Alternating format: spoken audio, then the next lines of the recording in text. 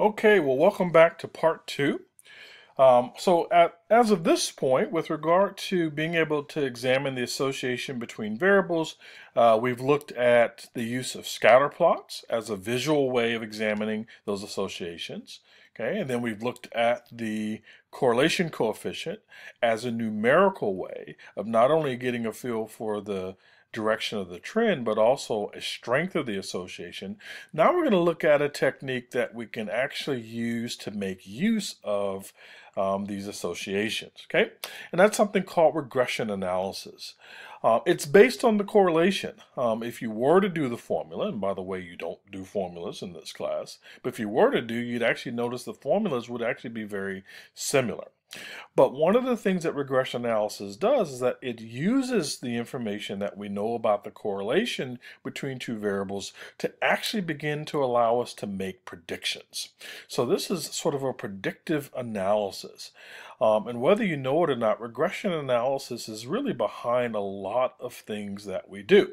So for example, salaries are oftentimes determined by regression analysis within HR units.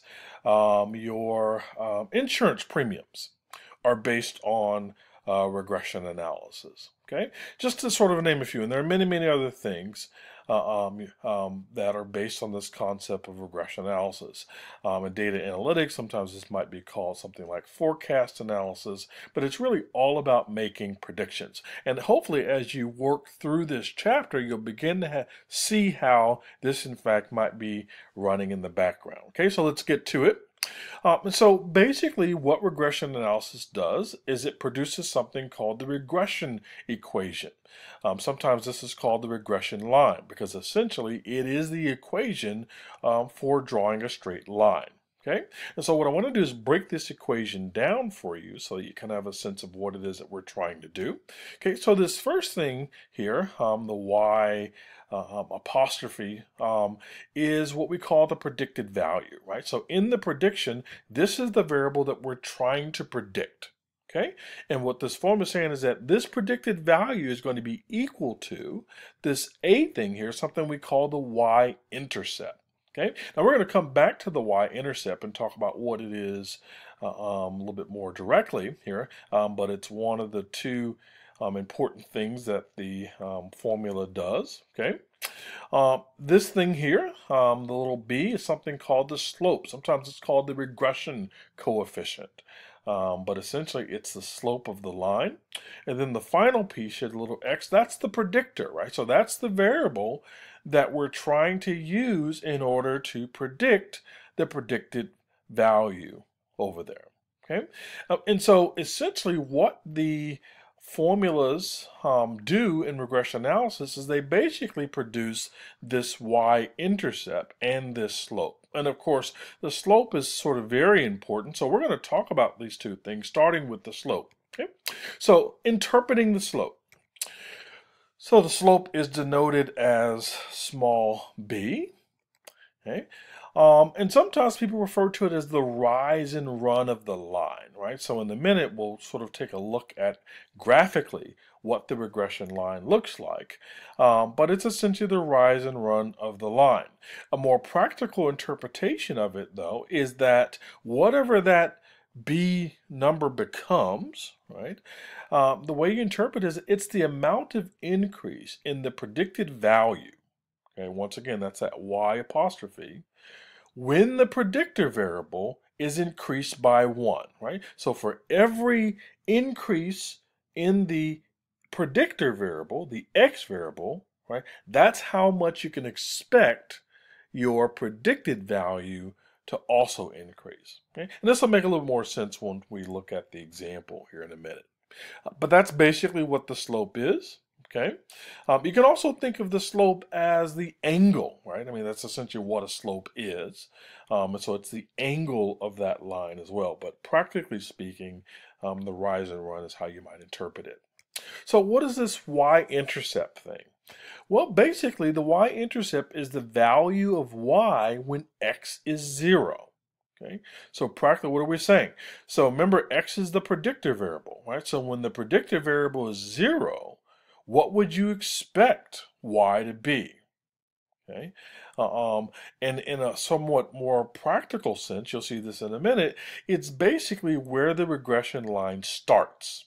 Okay, and normally it starts at the value of x at 0. Okay, and so as it turns out, you can use the slope and the y-intercepts to really kind of help you interpret a lot about your data, but there's some limitations here, okay? Some cautions, if you will.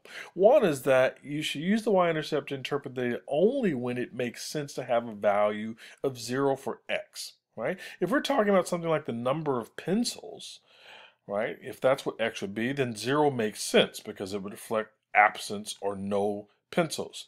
But if we're talking about something like a personality, right, even though you may think you've dated some 0 personalities out there, the reality is that really no one has a 0 personality. So in that case, a 0 y-intercept would not make sense, okay?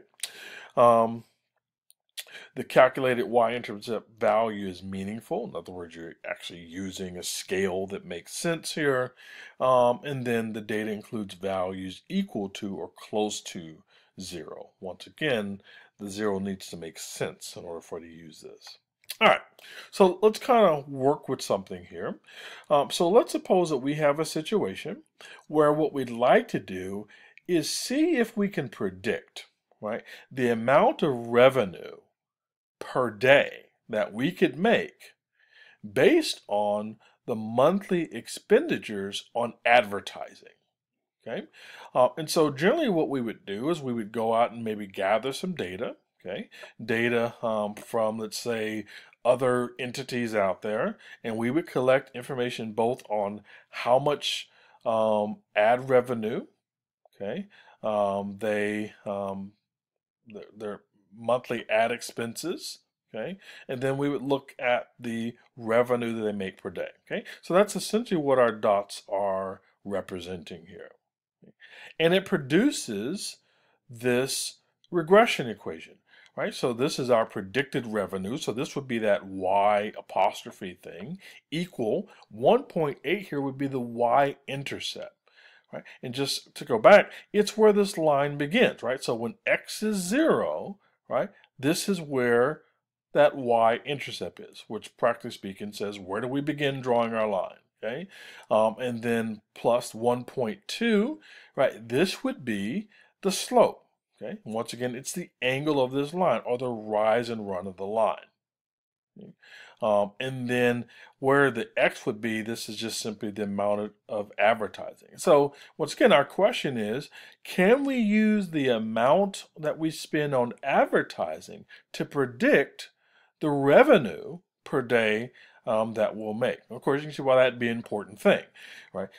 Spending money on advertisements isn't just something you do, off the top of your head. There really ought to be a justification to it. So once again, you can see how regression analysis would be even behind something like dollars, right? There's a reason why, commercials on the Super Bowl costs, $1.5 million or something like that, something ludicrous, okay?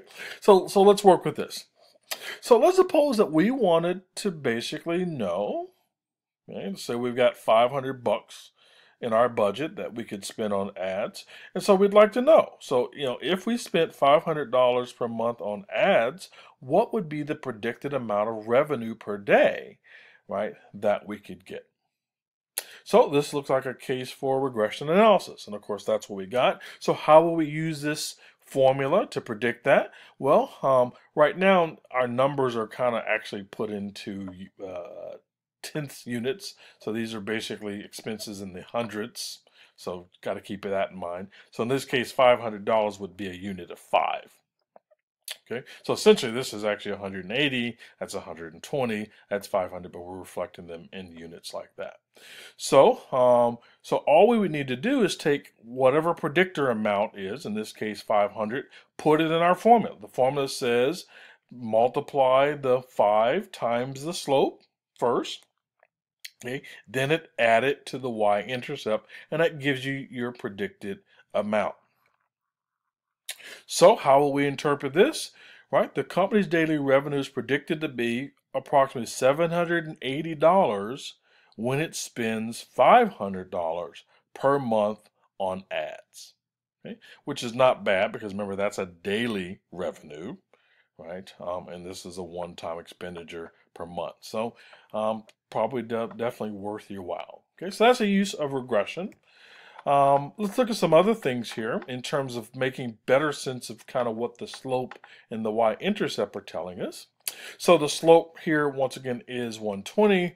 So what does that say? Remember, we interpreted this before. If x is increased by 1, right, y has an average increase of 1.2. So in that sense, for every $100, remember that's what 1 would be in X language, the company spends on ads, it's going to average an additional $120 in revenue per day. Okay? So that's how we might interpret that particular data. Let's look at the y-intercept here.